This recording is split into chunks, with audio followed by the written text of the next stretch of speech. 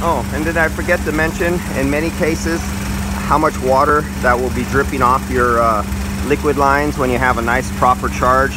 Even though your Canna AC Pro may say you're full, you might be burning hot red on your displacement discharge pressure of your condenser, where this one's so cold because it's full and it's getting a lot of nice superheat back to it.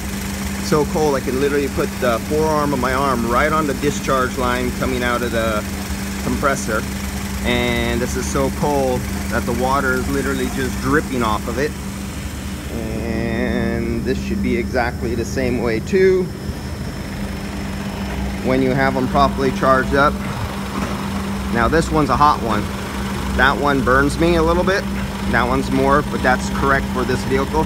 But as you can see, it's all nice and wet and dripping with water, exactly how it should be, because it's nice and full and under these ambient conditions. And as you see, we got the